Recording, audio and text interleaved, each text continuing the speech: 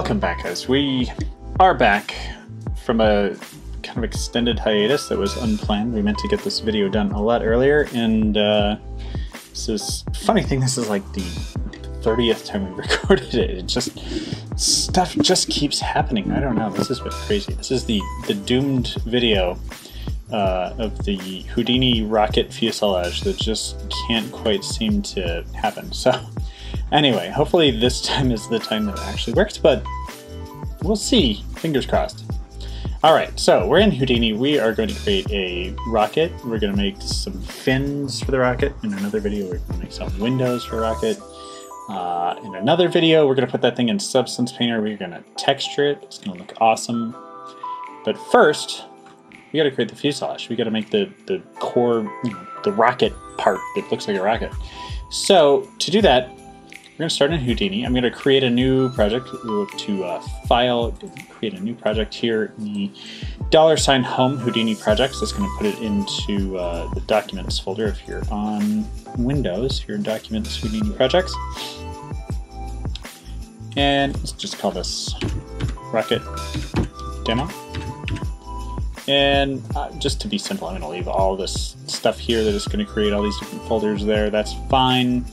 I'm also going to create one extra folder, FBX. That's going to be where we put our geometry that we're going to export to Substance Painter. So that is ready to go there. So click Accept.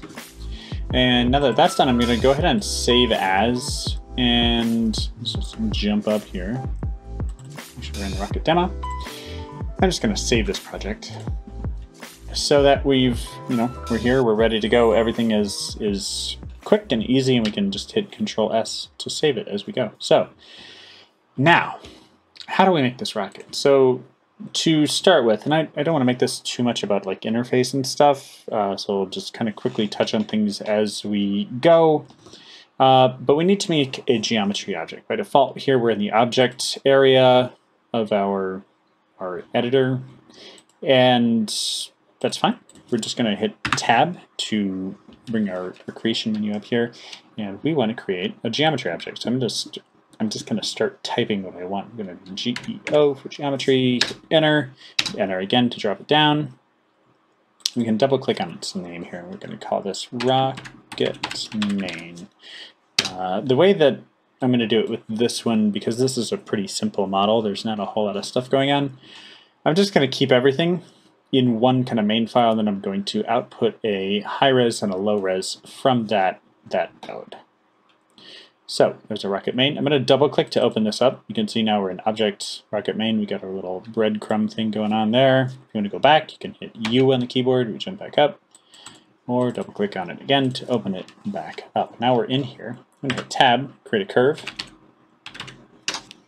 Press Enter to drop it down. That's fine. We're going to change this to NURBS for now, which is going to give us nice kind of smooth curves.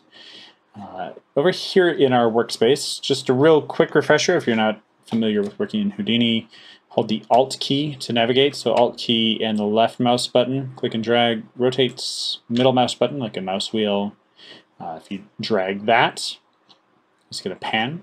Right mouse, click and drag, is going to zoom in and out like that. So we can zoom in or zoom out and get more detail and stuff. And that's pretty much it. If you don't have a 3-button mouse, if you're trying to do this with a trackpad, and I have seen people try to do this with a trackpad, you are going to suffer. So if you don't have a 3-button mouse, press pause, go out to the store, buy a 3-button mouse. They're not super expensive. Come back, connect it, and then continue. Because without a 3-button mouse, this is going to be really, really tough. It's very, very difficult to work without a 3-button mouse in any kind of 3D application. And now that we've done that and done our little refresher on navigating in 3D space, we're going to go into 2D space, where it's much easier to navigate and easier to draw our curve. So in 2D space, you can hold spacebar and press 2, gives you like a top-down view. Press 3 is front and back. 4 is side to side. Again, pressing or holding spacebar and pressing 4 or 3, like each time you press it, it switches. Like right now I'm switching between right and left, pressing 4. Or if I hold spacebar and press 3, I'm switching between front and back. We want to be in the front viewport here, so make sure that this says front.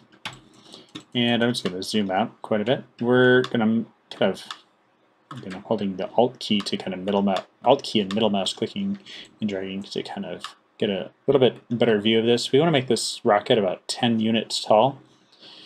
And to start this, we just need to press the Enter key. So I'm going to hit Enter and start up here, close to the 10, somewhere in there. I'm just going to hang this point over that center line a little bit, and then we're going to draw it on the right side. So we're drawing all of these points in positive X space. And you'll notice we've got a straight line now, but because we're working with CVs, as soon as I place this third point, it's going to make this nice curve that kind of averages out all three of those points. So I've done those. I'm going to come down in here and kind of get a little bit better detail in this. So we're going to bring this down to like there, I guess. And I'm going to bring another one right about there. Just like we did before, it kind of averages those points out. So by placing these closer together, it's going to make the curve a little bit smaller. So we get this nice tight curve like that. And then the final point will just hang over the edge like that. So pretty easy. Now we want to end this, and always pay attention to your blue text down here. The blue text kind of tells you what you can do. Left click to add points, hold shift, and move off the construction plane, or press Enter to complete. So I'm going to press Enter to complete this. And now our blue text is telling us that, what we can do to edit this at this point. So I can click on these points, I can move these around. So I can move it in X, I can move it in Y. I can also move it in X and Y by using this little square right here. So we can kind of move this around like that. You can also add points to this. So if I wanted to add a little bit more detail, for instance, so we get this little message down here. Shift click on the curve to insert a point, or outside to extend. So if I shift clicked out here somewhere, not on the curve, it's just going to basically add another point from here connecting that. But what I want to do is actually add just a little bit more detail to this curve here to kind of flatten out this bottom. So I've got this one selected already. I'm just going to hold shift and click on that curve right about there. See that it's added additional points. So it didn't add it right where I clicked, but it added it in that kind of general area. So let's bring that one in a little bit, and kind of bring that one in a little bit too, just to kind of smooth this guy out. So bring that up. There we go. Nice flat thing in the bottom. Nice round corner. Perfect. Did the same thing here at the top. You can hold shift, click right there. So we get this extra point. I'm just going to drag this out. Oh, I don't want this to be super pointy at the top, so I'm going to kind of drag this out and let it get nice and curved there at the top. Perfect. So it's looking like a nice rockety kind of cigar-shaped rocket thing here. Perfect. Okay. So let's turn this into polygons and then turn it into a 3D shape. So to turn it into polygons, I'm going to drop a convert node down. So with this selected, tab, convert. This time I'm going to hold shift and press enter. What that's going to do is just automatically connect it for me. If you don't do that, it won't necessarily be connected. All you have to do is click and drag from the output to the input to connect them. If you want to disconnect nodes, hold Y on the keyboard and then just drag across. So holding the Y key will give you scissors like this, and you can disconnect stuff, and then just reconnect output to input, input to output, etc. However you want to connect those wires. All right, so there's a convert. A convert doesn't look like it's done anything. Now, make sure too, as you're going through these, that you change your display flag. This little blue guy right here, the eyeball, with this little flag right here, that's your display flag. So that's telling you that you're currently viewing that object. So there's our display. Template lets us view one thing while also viewing another thing and working on something else. Bypass lets us turn stuff on and off. Information gives us snazzy information about a node, and then freeze basically just locks it so we can't do anything with it. So again, I just want to touch on this stuff as we go. I don't want to spend a whole lot of time covering interface stuff, but just kind of quickly touch it as we go. So we got our convert. What has it actually done though? It doesn't look like it's changed anything. I'm going to turn display points on. So in our viewport here, our options for our viewport are all along the side here. And I'm going to click this little display points thing. And we can see a bit of a difference. We've got a ton of points on this now. It wasn't that many points when we did, and I've lost this. So another quick shortcut, if you hold spacebar and press H, it will jump back to your network.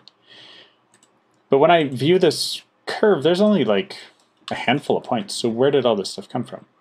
When we convert it from NURBS to polygons, essentially we're changing the format of it, and with polygons, you basically just get straight lines. Each polygon is one straight line, and it has to be polygons in order to go into Substance Painter and to go into game engines. That's just how things work. And in order to get all of that curvature, we end up having just more points, and we don't necessarily need all of them. Like, having a lot around this curve, that's fine, but then we have all these extra points here. This is pretty much flat. We don't really need that detail there. So this isn't the most efficient way to do it. You can use the U slider here to kind of add detail or remove detail, but it's not doing it based on curvature. It's not doing it in like a really intelligent way. So if you want to kind of refine it a little bit, you can hit Tab, and we're going to bring up a refine node. And I'm just, this time I forgot to hold Shift and I just hit Enter. Now if you do that, you can just click the output of the last node and it'll automatically connect it for you. With this refine, we've got to, basically it's going to just kind of reduce the amount of geometry in an intelligent way based on curvature. I'm just going to do it between two selectors, these little red dots here. So right now we've got a first U, I'm going to add a second U, so now we've got another red selector down here, and I'm just going to kind of space these apart. So I'm going to do the whole rocket. If you wanted to get fancy, you could have like multiple refine nodes where like one refines like this area, and another refines this area, and another refines this area. We're not going to do that. I'm just going to do real simple, one refine node for the whole thing. And I did that in refine. I forgot we need to jump into unrefine instead of refine, but it kept our settings for me, so that's handy. And what we want to do is actually get rid of some of this geometry. It's already gotten rid of some of it just by jumping into unrefine here. Essentially, it's going to look at the curvature and it's going to say, do I need that extra geometry? No, it's pretty straight. I'm going to get rid of that. So the tolerance is how tolerant it will be to, well, losing the original shape. We can increase the tolerance so it becomes very tolerant and is like, it's a line, that's a rocket, close enough. Maybe a little bit too tolerant. So we're going to bring this back a little bit. And it's going to say, well, how about a diamond shape? Not quite there. So we're going to bring this back until we get nice curvature, but we don't end up with a ton of extra geometry that we don't need. So basically, you know, we want to keep this nice round shape up here, that's good. We want to keep this nice round shape down here, that's good. But we don't need all the extra, you know, all this extra stuff in the middle. That's kind of unnecessary. All right, so we refined it, and now it's finally time to turn this thing into a 3D shape. So with that refine selected, I'm going to Tab, you hit Tab, and then type in revolve. So REVO and then revolve is highlighted, press enter, and drop it on our refine there, visible.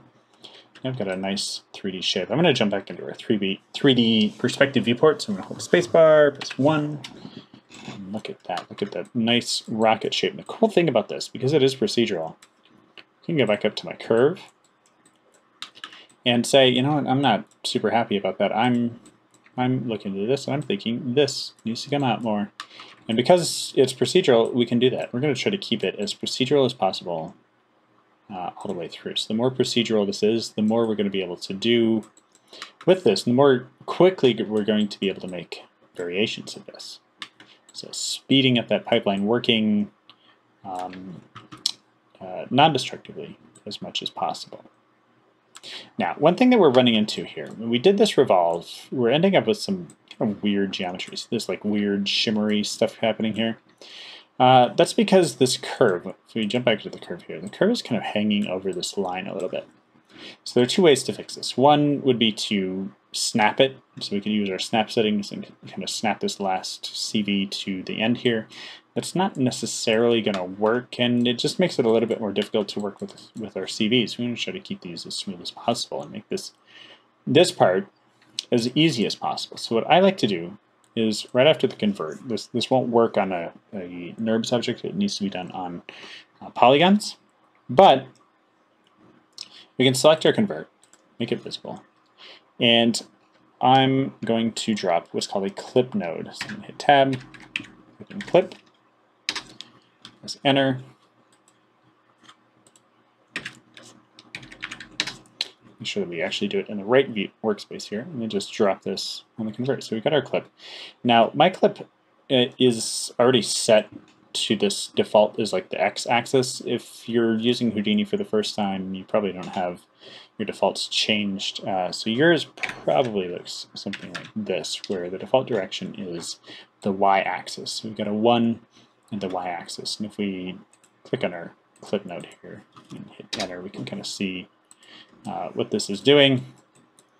But basically the clip node right now is going in the positive y-axis. And that's not what we want to do. We want to clip this in the z-axis. So or clip this rather in the x-axis. I'm going to make this positive 1 in x and 0 in the y and 0 in the z. What this is going to do is it's just going to clip off the ends of this guy here. So let's jump back into our 3D space. So it's not hanging over. Remember when I had you draw that curve, it was hanging over a little bit. If we make this clip visible, actually jump back to the convert before the clip, you can see it was hanging over it, and the clip just kind of trims it off right there at that end. It's just a little bit more flexible, a little bit easier to work with than trying to snap these to that center line and use the magnetic stuff. That just, why do that when we can just clip it off and it works just fine? So clip it. And now let's go back to our 3D viewport here.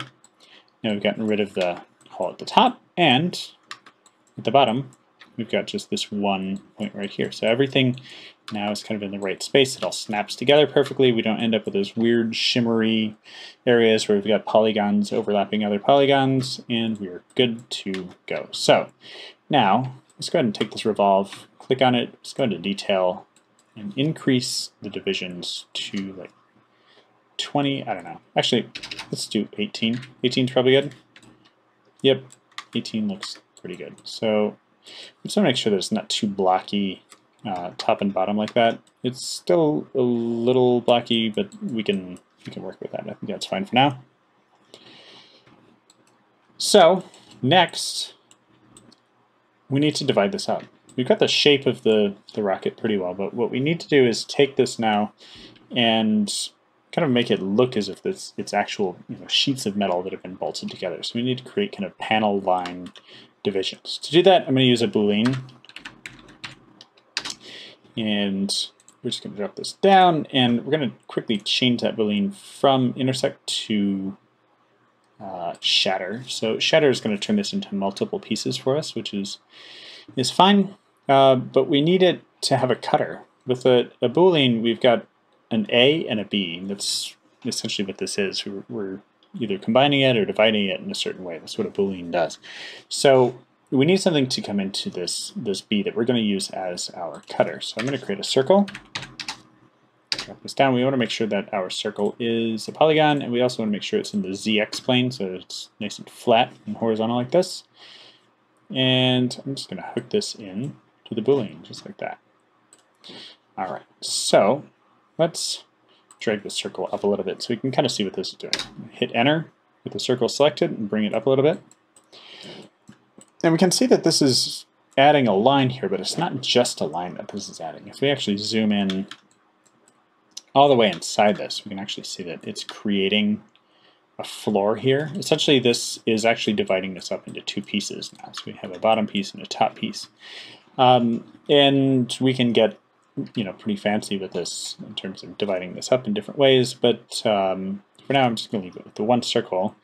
We're going to jump back to the boolean, and just to make sure we can kind of see how this is looking and how this is working as we add other things to it, I'm going to scroll all the way down to the bottom here in these little output groups areas. Many nodes have an output groups area, and what groups are selections, dynamically generated selections that let us kind of apply effects to things or make selections based on the node itself. So if you're working in Maya or you're familiar with like Blender or something, what you might do is like double click a line to get a whole loop selection, and you would bevel that loop selection. With Houdini, what we can do is actually output a group from this boolean.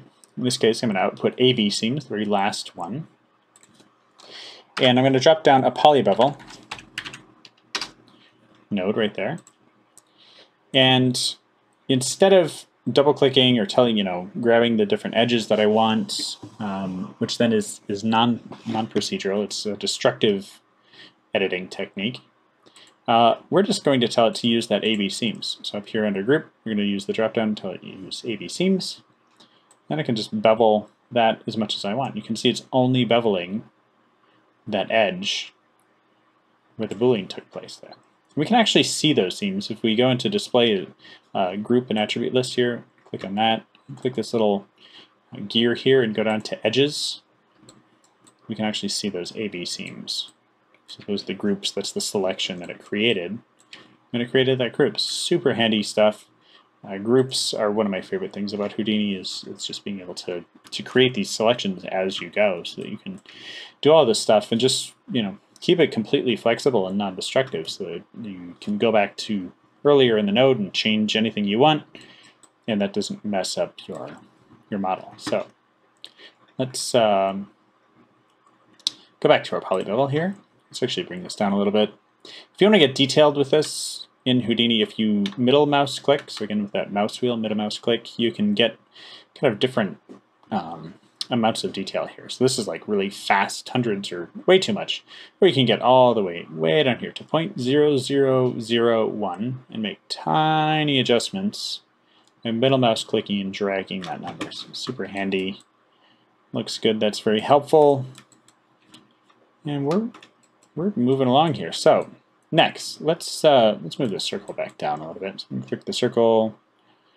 I still have the tool active. If you don't see this tool where you can actually move this up and down, just make sure that this little guy is visible. The show handle tool.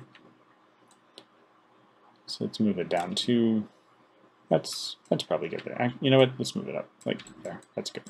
One thing that we can run into issues with, and the reason that I don't want to have too much geometry to start with, is that if we overlap this, we're going to run into weird issues. If we have geometry over top of geometry, it's going to start to get a little bit weird. So just be mindful of that. If you get weird geometry, make sure that it's not overlapping existing lines, and you should be good to go. So there's our circle. Let's make more of these. So I've got one division, that's fine, but we need more. So instead of like copying and pasting, we're just going to hit tab, do copy, and transform. Drop that on the line. I'm holding shift and clicking and dragging to move this whole stack around. Just move this down. I'm going to do 4 of these, so we're going to end up with a total number of 4. The way this works is that it transforms it a little bit, it makes a copy, it transforms it the same amount, it makes another copy, transforms it the same amount, etc., until you end up with a total number specified right here in the total number area. So how do we get this to work? Well, we just need to click this guy, hit enter, and drag this up. We can see how this is making those copies for us. We've got a total of 4 copies. Just going to drag them up here until we've got 4 copies, dividing up our rocket in a nice way. And yes, I know, there's a problem. It's not making a division here. We've got points. Where's our division? Well, the problem is that the circle just isn't quite big enough to kind of get outside of the fuselage. It's actually inside the fuselage, so it's not doing what we want exactly. To fix this, we need to dynamically change the size of the circle. And yes, we could just make the circle huge, but I want to make this all fancy and I want to make it procedural so that we can go back and dynamically change our curve and everything later. And I'm really sorry, but to do that we have to write a little tiny, just in the radius, we need to pull some information from this revolve node that we output to the boolean. We need to pull some information from that. And we need to kind of call that over so that we can dynamically change the size of the circle based on that. And actually, what I like to do, just so it's a little bit more flexible and we can add a subdivide if we need to later, is I'm going to add a null right here. We're going to call this the pre-bool. Pre-bool, so before the boolean, that's fine. That just lets us select this node right here and get its properties. If we added a subdivide after the revolve, then it's going to change in some way. So it's easier to go ahead and add just a null. It does not have any effect, and we can just kind of get its properties, the size of this null object, and add whatever we want above it. So with our circle, we're going to go into the radius, and the hidden kind of gem of Houdini is that you can type script into any of these windows. Any one of these little boxes, you can add some script to it. And what we're going to add is b box for bounding box. Every object has a box that kind of contains it, that defines its size and its dimensions and its place in its space, this invisible box. So b box, parentheses, and then in quotes, we're going to put ../. What that does, if you're used to web design, it tells it to go back a directory. In this case, it's telling it to go outside of the circle node and start looking at this, everything inside of this geometry node that we've created. We see all these different things here. So some of the things we see, like the boolean, we see that, the circle, we know that. But some of these other things, we don't actually see them. What we're looking for, we're going to go ahead and just type it in. We want this prevool. So that null object that we created, we're just going to grab that. So I'm using an arrow key to hit down until it's selected and press enter, and then I'm going to end my quotes. We need a comma to tell it that we're done declaring which object to look at and that we're now going to be looking at the property. So the property we want for this is the the capital D underscore x size, and end it with a parentheses. We can see this circle. The radius of this circle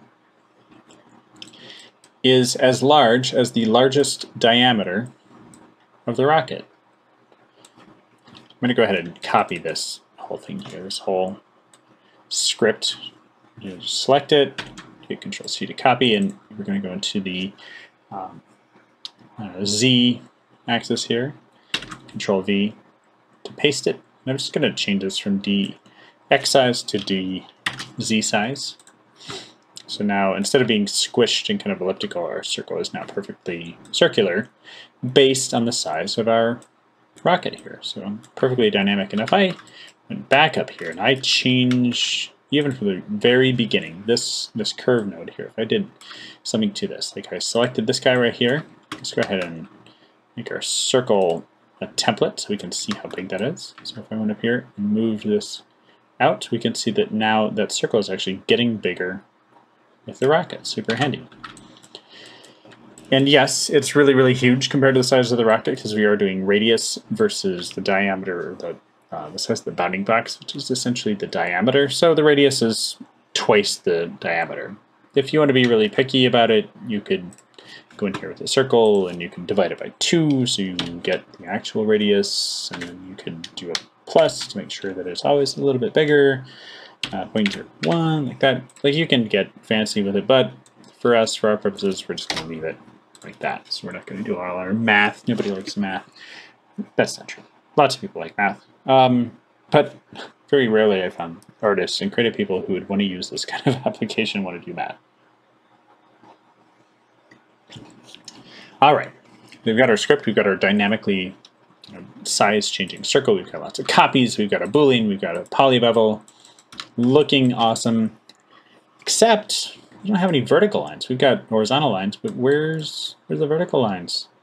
These aren't panels, these are just bands. So we need to create some vertical lines. I'm going to create a merge node here. Drop that merge node down, and I'm just going to click and drag this line over to the merge node. So it's going to kind of hook up my input and output for me. Pretty handy. And let's move that guy down, move that guy over. There we go. All right, so there's our merge. Merge is going to put multiple things together for us. And what we want to add to this is a grid. So I'm going to hit Tab, grid, drop that down, and then hook that into our merge. Very nice. The grid is not doing anything yet. That's okay. Let's go ahead and set this to the ZX point. No. Grid? Yeah, it should be on grid. No, we want to change this not to ZX. We want to be on YZ. There we go. That looks horrible. It's broken a bunch of holes in our beautiful rocket here. We're ruining it. That's okay. We're not we're not done with the grid yet. We'll go ahead and fix this. First, I'm going to change the rows and columns to 2. So rows and columns, both of those are going to be set to 2. You just want one big flat plane, and you can look at that and say, yes, that's worse. And you're absolutely right, that is worse. But, again, we're not done yet.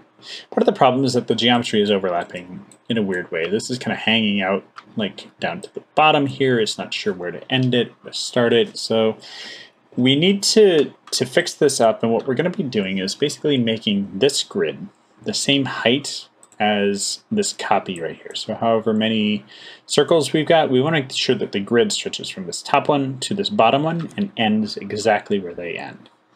So there's a couple things that need to happen there. First, we need our grid to be centered to that copy. So we need the grid to be exactly centered to where this copy is. I'm going to template the copy so we can see these circular lines here. I'm going to go into grid. Now this is going to be changing depending on how many circles we have. It's going to change in the y-axis. We want to change our center x, y, z. We want to change it in the y-axis right here. So we're going to change this, and we're going to use centroid. And I know exactly what you're thinking. You're going, how do I remember all this crap? This is way too much stuff. I'm never going to remember centroid. I'm never going to remember whatever the last thing was. Is already gone. So what I recommend, what I do, is I keep Google Keep Notes. If you have Keep Notes, you can get it for iPhone or for Android, obviously, since it's a Google thing. But I just have a Keep Notes like full of scripts and random stuff that I've found throughout tutorials and learning Houdini, centroid, and there's tons of stuff in. No, I don't remember all of it. I just make a note, and then I have it there. I say, oh, that's handy, and then I write down what the script was. I copy and paste and give it a little description of what it actually did. And hint, hint, hint, you should definitely put this kind of thing in your notes so that you can refer back to it later, because you absolutely won't remember. I don't remember, and you won't remember, so I guarantee it. Houdini does a great job of reminding you and saying like, oh, this is, centroid, surface tools, or surface node type, telling you the syntax and stuff and what you can do with it. Great. But just to remember what you can do with stuff, it's great to have those notes there. So centroid, quotes, because we're typing in some, like a string, .. / go up and out, centroid, we're looking for the centroid of this copy 1, so we're going to start typing in copy. Get copy 1, hit enter, it's highlighted orange, and our quotes do a comma, capital D, underscore, just like last time. But this time, instead of typing like X size or Y size or something like that, for centroid, all we need is just Y. That's it. Just D underscore Y, and it into parentheses, and then click out of it. And after everything is written correctly, and you have no syntax errors, you should get this right here. And we can see now, if I go into this copy 1 here, let's template the grid and make the copy 1 visible here. We can see our grid outline. If I make this copy larger, I add more points to it, we can see it's always keeping that grid centered with our copy 1. So nice and handy. All right, let's bring this back down to 4. Go back to our grid. Let's go ahead and have a look at the grid. Switch these around so we're templating the copy and viewing the grid.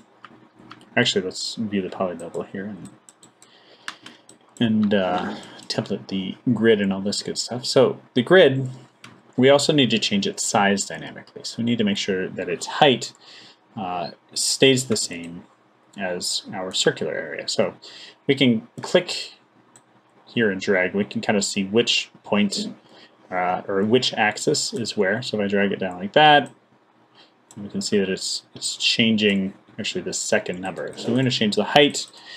So that's the number that we want to change. And yes, I said this is always alphabetical before, and unfortunately this is not. We've actually got Z, Y, which doesn't make sense, but it's whatever. So now we know it doesn't make sense, and that's fine. But we're going to be dynamically working with this, so we'll never have to see it again, and we're good to go. So size. In the second box right here, we're going to type in a little script, just like we did before. We're going to use the bounding box, so B box, oops, if you can type, B box, parentheses, quotes, forward slash. We know all of this stuff. We're going to be experts at that part now. And we're going to be, again, looking for copy 1, and quotes, comma, capital D, underscore. This time we're going to use the capital Y, size,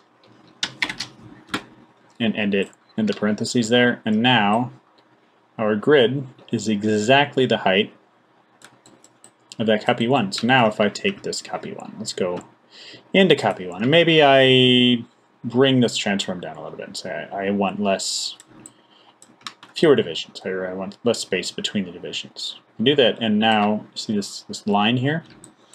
It's creating our vertical lines. That's exactly the same height. So this is our dynamic procedural generation here. It takes a little bit more time to set up, but now it's very flexible because we can go back and tweak it very easily without having to worry about messing with our geometry or doing anything with that. So pretty cool.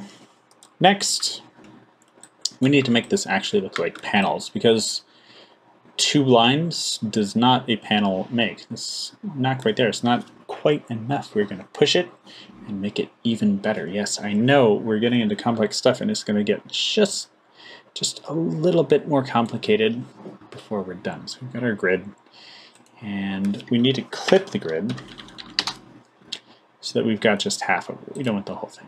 We're going to clip it off so we end up with just one side of the grid. Our grid is actually going in the YZ plane though, so we need to change our clip.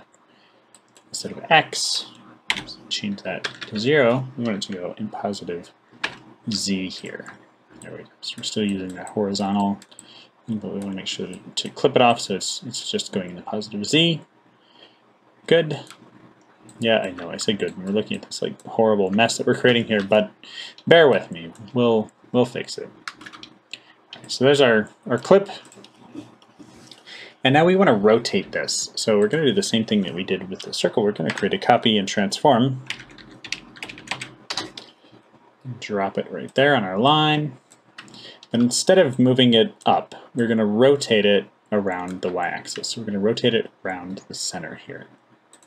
So with our copy active, I'm going to assume that we want 3 divisions. We want 3 kind of panel lines here. We can have 4, we can have 5. That's the beauty of this, is once it's set up, we can have however many we want. We just need to change one slider, but we need to set that up first. So to do that, we want to take this number, however many divisions we've got, and we want to use that to affect the rotation. Right now the rotation is 0. I've got 3 divisions, but it's rotating 0, so they're all on top of each other. If I middle mouse click and drag that, now we see we've got these individual vertical lines, but what do we do with that? Do I just like middle mouse drag that, and every time I change it, then I have to like eyeball it and make sure that that's, I guess, correct? I could do the math myself, and we're going to end up with 120, but that's static. What if I want 4 divisions, right? So now we end up with the problem. We're not seeing those 4 divisions. So that's where this comes in. So we're going to take this number, we're going to select this, right click, copy parameter, and in the rotation area we're going to select that, and we are going to right click, and instead of paste, we're going to do paste relative references. So it's basically just going to tell it to look for that channel NCY, which is the total number. And whatever this number is, it is going to pull that number, and it's going to put it into this rotation. Click out of it, it's going to rotate it by 3 degrees each time, which looks stupid. That's not what we want. What we want is to take the number of degrees in a circle and divide it by 3 so that they're evenly spaced. So how many degrees in a circle? 360. I absolutely failed algebra when I was in high school, but I can do this, and so I know you can as well. 360 divided by whatever this number happens to be. Perfect. So now this will always be nice and evenly spaced. Look at that, 3 panel lines, perfectly spaced around the sides of our rocket. That's nice, that's handy. And you know what's even better? If we take this little line, this little handle, and we drag it, oh my god, look at that. We have lots of panel lines, and each one, now they're all, again, evenly spaced around a rocket. Now we've got a little bit of weird shading going on, and we've got some other weirdness. And there's one quick thing that I want to cover. If, for whatever reason, you've run into some issues after all this, and it's still giving you some weird stuff where it's giving you like holes in the mesh and things like that, most likely what's going on is that part of this is kind of overlapping some other existing stuff. So you just need to kind of move this around until it is no longer overlapping. Like if I move this up, see it's creating this weird, like, whoa, what is going on here? That's not what we want. So if I pick the circle here, we can move this up and down. We just want to avoid having it, in a place where it's going to create holes like that. We can also kind of change the number of divisions. If we reduce the amount of geometry here in the revolve, we're less likely to run into an issue where it's overlapping existing geometry. So you might need to change the amount of geometry that you have going into it to kind of clean that up. All right, so caveats aside, let's go ahead and drop a null, or not a null, what am I saying? A normal. So normal, we're going to be dropping a null as well. Normal, and what this is going to do is going to clean up our shading. We're getting some weird stuff here where it's like dark on this side and light on this side, but then light here, but this is dark. Why? It doesn't make sense. Let's view our normal. Alright, so what this is going to do is kind of help tell it where stuff should exist. Let's turn off our groups as well, get rid of those little glowing borders here. So our normal is going to let us kind of tell it where it should smooth this stuff out. If you end up with weird shading like that, you probably need to bring the normal down just a little bit. There we go. So now we get this nice curvature there. Essentially with a normal, you can bring it all the way down. Everything is going to be faceted. Every single plane is going to be this like nice, perfectly flat plane, which is like, yes, great, this looks horrible. That looks not curved at all. But if we change this a little bit, it's going to increase this angle. It's going to smooth that out, make it look nice and clean. Bring it up a little bit more. Bring it up too high though, then we end up with this weird shading where it's like, why is this glowing when this part's in the dark? It makes no sense. All right, so let's bring that down till that is fixed. They're kind of in agreement. Perfect. There we go. And that's pretty much it for the fuselage. All we need to do now is we need to, oh my god, what did I press? I don't know, something. All right, hit tab, and we're gonna create a color. Drop that there. We're gonna be using color just as like a mask, like a way to tell Substance Painter, put this texture here, all the yellow stuff should have a certain texture, all the red stuff should have a different texture. So we're gonna put one color in this, we're gonna make it like teal. It's good. We're not actually gonna see the color, we're just using it in Substance Painter as like a way to divide up materials. And then we're also going to add a null. This null is just a quick way to kind of grab, just like we used the null up here with the prevool, it's just a quick way to have a name that I can grab and send to an object merge and take this out and put it into like a different geometry object or call it up somewhere else. So we're going to call this fuselage, fuselage high out. Okay, so here we go. So that's our fuselage. That's it.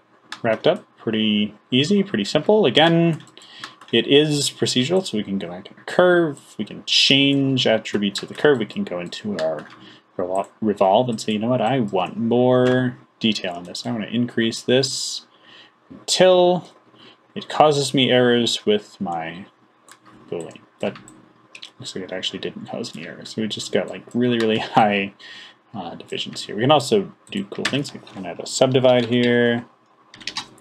When we get like really fancy, we can do like a subdivide. There we go. Drop it down.